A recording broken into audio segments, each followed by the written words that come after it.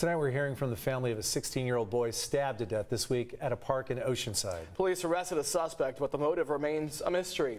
CBS 8's David Gofferson talked with the victim's older brother, who remembers Justin Ferguson as a fun-loving person. There's three of us. This is the youngest brother. My brother Justin was the middle child, and I was the oldest. Eddy Furguson remembers his younger brother, 16-year-old Justin Ferguson.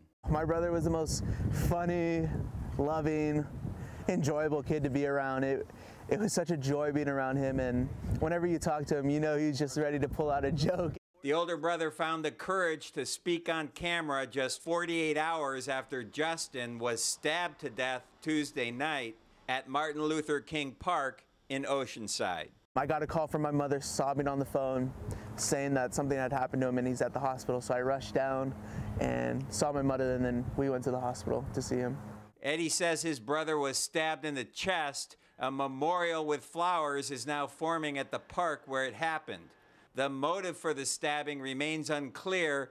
A friend drove Justin a short distance away before he pulled over, and an ambulance transported the 16-year-old to the hospital where he passed away. No kid at his age should go through something like this, and the fact that he's gone at this early age, it's hard because he never really got to see life outside of school.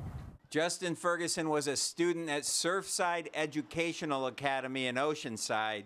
The district put out a statement expressing condolences and said the school is offering counseling and support services to students and staff who are grieving the boy's loss. On Wednesday, police arrested a juvenile male suspect. He is being held at juvenile hall. The fact that they found the criminal who did it is amazing. I love that.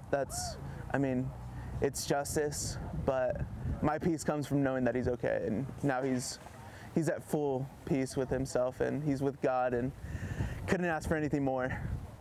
Because the suspect is a juvenile, his name was not released. He's expected to make his initial appearance in juvenile court in the coming days. In Oceanside, David Gofferson, CBS 8.